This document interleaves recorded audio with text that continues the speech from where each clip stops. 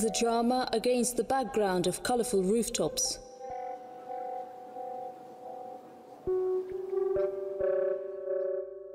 Cool breeze of Alatau, which under the clouds has captured the fragrance of Tian Shan spruce firs with an air of apples, has run through the urban blocks. It sent the ditch water go with ripples and brushed the dust off the bright rose-colored rooftops.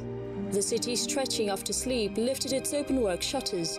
The city which one can't help falling in love with. А городом забыт до срока не худший из его снов, заброшен к нам по воле рока на ловлю счастья и чинов. An assassination attempt was made at night and he stayed alive by the skin of his teeth. He'd given so much love and loyalty to this city but was forced to abandon it, misunderstood and disappointed.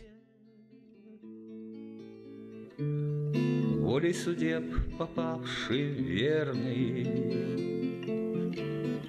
Поль Леонель Базиль Гурде. Chapter 1. The Frenchman Pavel Vassilievich. In bad weather, only one who truly loves the city will descry the alpine beauty. A small street in the center of Almaty with a rich onomastic biography at different times used to be called Narynskaya, Uchilishne and Krasina Street. Today it bears the name of a splendid Kazakh scientist Chokan Valikhanov. At the beginning of the 20th century, in 1906 to be more precise, it was called differently. To reward the works, the city council renamed Uchilishne Street into Gurde. If one walks through this street northwards across the 28 Panfilov Guardsmen Park, they will see a modern Otrar hotel. When Paul Gurde lived in our city, his courtyard, in other words his house, stood there. He devoted 40 years to serve with full loyalty to the city of Verny, although being a graduate of the Académie de Dijon and the Imperial School of Arts, Chalon-sur-Marne, with the degree of a civil designer, Paul Gurde could have carved out a brilliant career in his native capital city. He exchanged the Seine River for the big Almaty riverbank and became famous, architect Paul Gurde.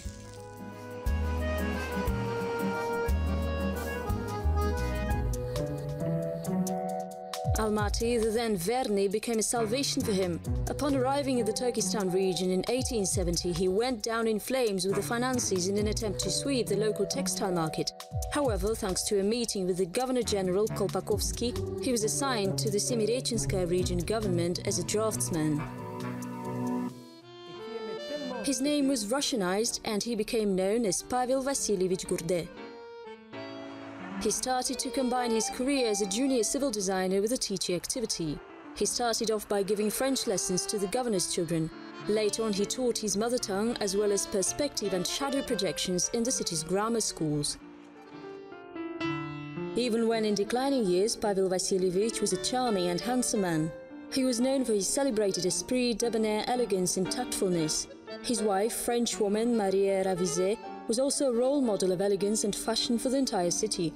Almost all grammar school girls went through a stage of infatuation with Gurde and his wife.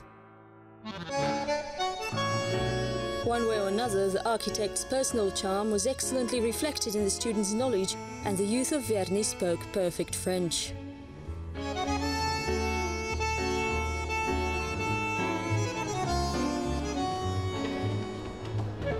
In this grammar school during breaks in various years, Frunze, Tanishpaev, Jandosev and their friends shared plans and secrets in a little quiet nook.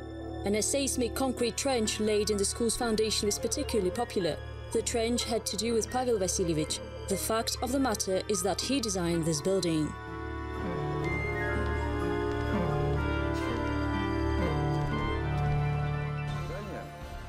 Unfortunately, the buildings where he had started his career have not been preserved because of an 1887 10-magnitude destructive earthquake. Gurde, by then having been the city's architect for 4 years, insisted on changing the landscaping rules and suggested putting wood conduits on firm stone foundation.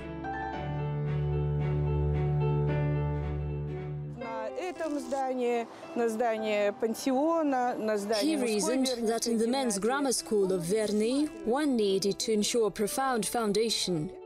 He also decided to make a backdraft damper to provide air conditioning, to prevent moisture, to use bricks and strew it with cinder, to keep away rats and other, as he used to say, ugly rodents.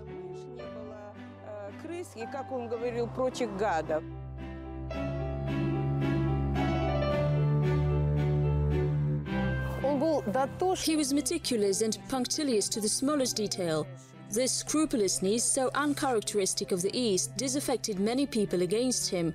Moreover, it influenced his fate.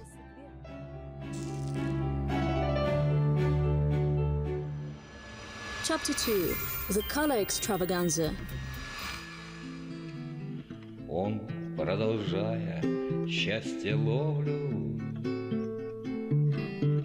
придумал разные цвета, раскрасить городские кровли, от черепицы до креста. People used to say about Verny that Semirechye was a bountiful land. By planting a wheel, one could grow a tarantas. Handmade and cultivated horse-drawn carriages, known as tarantas in Russian, moved around peacefully in the city alongside camels and cows, and not so peacefully with donkeys. At one time, the latter had tormented people so badly that walking out in the street, especially in the evening without a club or a rod with a nail attached to its tip, was almost impossible. Funnily enough, people used to date with clubs. However, at around 5 p.m. the city life would go quiet because everybody sipped tea with buns and ring-shaped cracknels until the fall of darkness. This was a Verny custom. City residents would lodge numerous complaints with the governor and wrote letters to him asking to put the lights in the city, at least in the main streets. The governors used to respond to this, saying that respectable residents of Verny should remain at home in the evening instead of taking a stroll in the street. The first project of public lighting made by Pavel Vasilievich amounted to a tallow-based brazier. It then won the street lamp competition. We, the undersigned subscribers, were present during an experiment conducted on the lamp invented by Mr. Gourdet and found that the lamp, when lit in the street lantern, gives sufficient luminance that enables one to read a book without any difficulty 10 steps away from the street lamp. The architect had simply modernized the light fittings which had long been used by the locals.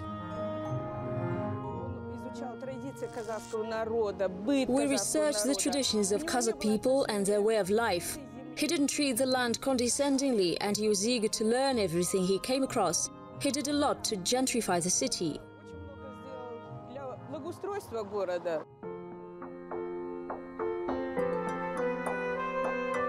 The first water pipe stretching from the main ditch to Tashkentskaya Street, now known as Raimbek Avenue, was also the merit of Gourdet. He also participated in an archaeological search together with Bartold in an expedition near Almaty.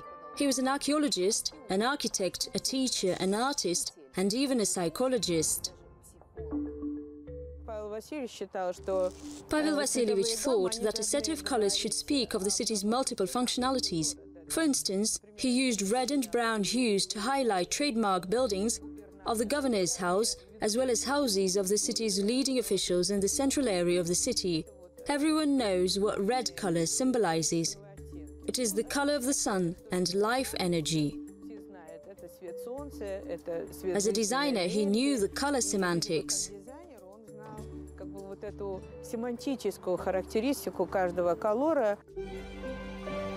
The city had plenty of things to take pride in, such as light, lilac walls of the governor's residence, pale pink vaulting of the Turkestan Cathedral, bright green roofs of public and civil edifices constituted a rainbow of streets and houses. All the places of interest were reworked in little specially for His Imperial Majesty. Merchant Luchtanov served up a dish bearing different pictures of Verny. The dish was so bright and beautiful because of the colorful rooftops, and this was namely the idea of Gourdet. The city looked really well decorated thanks to his efforts. Pavel Vasilievich first of all had been in a long correspondence with the woodcutter of the imperial court. as they discussed the colors and the details of the future gift. As a result, they came up with the best presentation of the city, which up to then had been known only for its earthquakes and apples. Nicholas II of Russia was said to have been happy with the present. Where is this splendid ornamental panel? The panel would have helped to reconstruct the mystical and decorative pages of the city. Chapter 3. The Fatal Shot. И воздания расписные с Зинковскими вступали в спор. Особняки купцов резные, гимназии, гостиный двор. Two architects couldn't share the city. Why Pavel Vasilievich and Pavel Matveyevich had argued remains uncertain, but it all ended up with a shooting. They had crossed paths all the time, as they'd had joint projects with Pavel Zinkov Jr. and his son Andrei. Authorship of some buildings is still considered disputable. Among such, for example, is Kzyltan. Gurder designed an orphanage, men's grammar school, a real academy, and a few administrative buildings. Imagining Almaty without Zinkov's buildings is impossible. Despite all his love for architectural rattletrap, wood carving and Gothic iron, he had some honest and distinct unity of detail, something that made his work resemble a Christmas tree embellished from top to toe. For almost a century, Verny remained under the sign of one name and had a carven, ornamented and triumphant fashion which is now referred to as the Zinkov style. Paul Gurder also had a hand in this cause, but he's remembered far rarer and mainly as the author of Verny's first coat of arms. His style was about bombastic curtain rods and architraves. One of examples of his art was a building now known as the House of Military Assembly. But only a handful of things have been preserved to this day.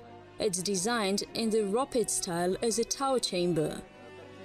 In principle, Gurder employed the same architectural patterns. Gurder might have started off from a governor's residence. He didn't want to put up a detached house because he didn't have enough construction materials and the time frame was very tight. But he had to get down to work as Pavel Zinkov was elected as the city's mayor. When accepting the design, Gurder drew up a report on a rent in the wall. This is how the relations ultimately burst at the seams. The cathedral church built by Zinkov Jr. was also a stumbling block. The steadfast Gurder refused to be overseen by the planning committee, and the two parties took the liberty to trade insults in public. He seemed to be a very wise person, but he also participated in these petty intrigues. Verbal duel in newspapers, court protocols and official reports had continued for several years. Gurder intentionally scratched stones off the governor's house foundation, Zinkov would say. Gurder would reply that his projects were negated on purpose. On one November night in 1906, an assassination attempt was made on him.